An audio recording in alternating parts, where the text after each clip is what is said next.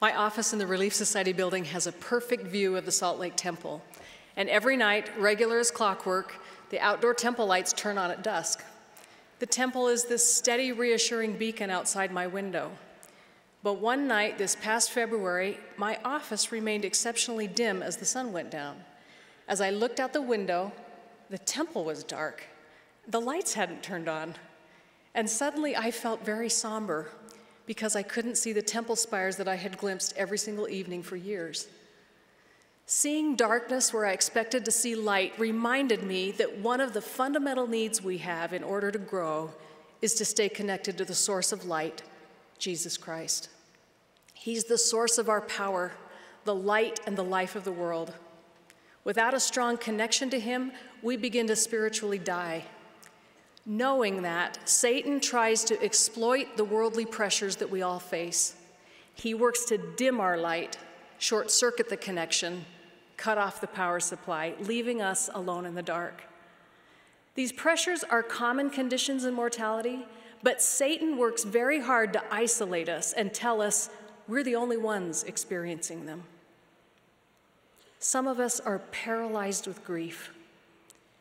When tragedies overtake us, when life hurts so much that we can't breathe, when we've taken a beating like the man on the road to Jericho and been left for dead, Jesus comes along.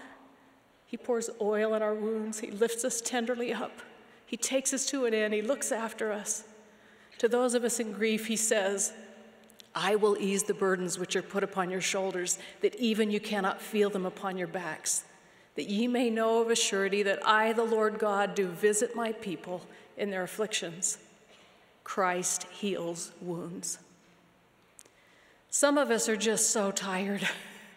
Elder Holland said, it's not intended that we run faster than we have strength, but in spite of that, I know many of you run very, very fast, and that the energy and emotional supply sometimes registers close to empty. When expectations overwhelm us, we can step back and ask Heavenly Father what to let go of. Part of our life experience is knowing what not to do. But even so, sometimes life can be exhausting. Jesus assures us, come unto me, all ye that labor and are heavy laden, and I will give you rest. Christ is willing to join with us in the yoke and pull in order to lighten our burdens. Christ is rest. Some of us feel we don't fit the traditional mold. For various reasons, we don't feel accepted or acceptable. The New Testament shows the great efforts that Jesus went to reach out to all kinds of people: lepers, tax collectors, children, Galileans, harlots, women, Pharisees, sinners, Samaritans, widows, Roman soldiers, adulterers, the ritually unclean. In almost every story, he's reaching out to someone who wasn't traditionally accepted in society. Luke 19 tells the story of the chief tax collector in Jericho named Zacchaeus. He climbed a tree in order to see Jesus walk by. Zacchaeus was employed by the Roman government and viewed as corrupt and a sinner.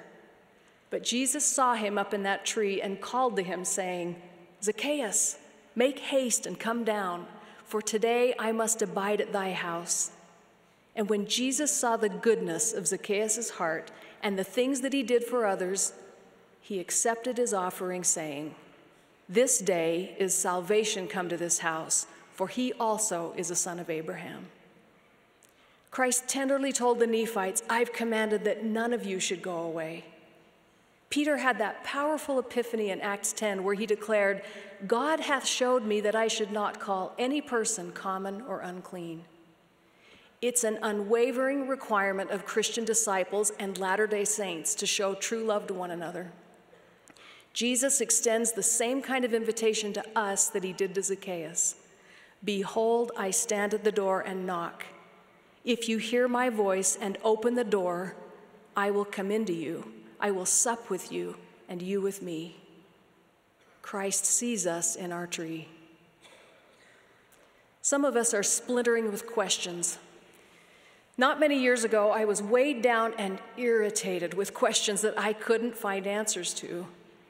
Early one Saturday morning, I had a little dream. In the dream, I could see a gazebo, and I understood that I should go stand in it. It had 5 arches encircling it, but the windows were made out of stone. And I complained in the dream, not wanting to go inside because it was claustrophobic. But the thought came into my mind that the brother of Jared had patiently melted stones into clear glass. Glass is a stone that has undergone a state change. When the Lord touched the brother of Jared's stones, they glowed with light. And suddenly, I was filled with a desire to be in that gazebo more than any other place. It was the very place, the only place for me to truly see. The questions that were bothering me didn't go away, but more brightly in my mind was the question after I woke up: how are you going to increase your faith like the brother of Jared so that your stones can be turned into light? Our mortal brains are made to seek understanding and meaning in tidy bundles. I don't know all the reasons why the veil over mortality is so thick. This isn't the stage in our eternal development where we have all the answers, but it is the stage where we develop our assurance, or sometimes our hope, in the evidence of things not seen. Assurance comes in ways that aren't always easy to analyze, but there is light in our darkness. Jesus said, "I am the light and the life and the truth of the world." For those seeking truth, it may seem at first to be the foolish claustrophobia of windows made out of stone. But with patience and faithful questions, Jesus can transform our windows of stone to glass and light. Christ is light to see. Some of us feel we can never be good enough. The scarlet dye of the Old Testament was not only colorful, but it was color fast, meaning that its vivid color stuck to the wool and wouldn't fade, no matter how many times it was washed. Satan wields that reasoning like a club. White wool stained scarlet can never go back to being white. But Jesus Christ declares, "My ways are higher than your ways." And the miracle of his grace is that when we repent of our sins, his scarlet blood returns us to purity. It isn't logical, but it's nevertheless true. Though your sins be as scarlet, they shall be white as snow. Though they be red like crimson, they shall be as wool. The Lord says emphatically, he or she who has repented of sin, the same is forgiven, and I, the Lord, remember them no more. In essence, come. Let us reason together. You made mistakes, and all come short. Come unto me and repent. I will remember the sin no more. You can be whole again. I have a work for you to do. Christ is wool made white. But what are the practical steps? What is the key to reconnecting to the power of Jesus Christ when we're flickering? President Nelson said it very simply: the key is to make and keep sacred covenants. It is not a complicated way. Make Christ the center of your life. If you feel that the beacon of your testimony is sputtering and darkness is closing in, take courage. Keep your promises to God. Ask your questions. Patiently melt stone to glass. Turn to Jesus Christ, who loves you still. Jesus said, "I am the light that shineth in darkness, and the darkness comprehendeth it not." That means no matter how hard it tries, the darkness cannot put out that light, ever. You can trust that his light will be there for you. We or people that we love may temporarily go dark. In the case of the Salt Lake Temple, the facility manager, Brother Val White, got a call almost immediately. People had noticed what was wrong with the temple lights. First, the staff went in person to every electrical panel in the temple, and they manually turned the lights back on. Then they replaced the batteries in the automatic power supply and tested them to find out what had failed. It's hard to get the lights on back by yourself. We need friends, we need each other.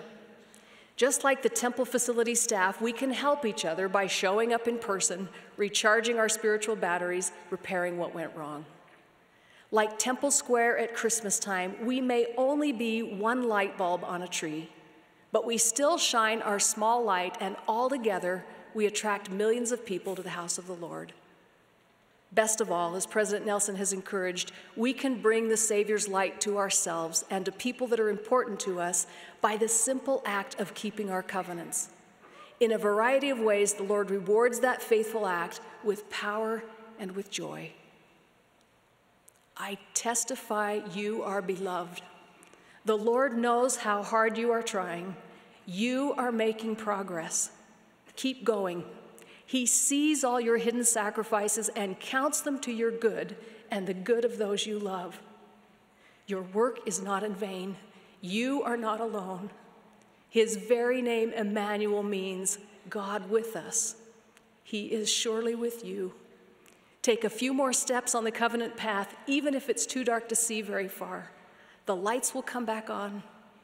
I testify of the truth in Jesus' words, and they are filled with light. Draw near unto me, and I will draw near unto you. Seek me diligently, and you shall find me. Ask, and you shall receive. Knock, and it shall be opened unto you. In the name of Jesus Christ, amen.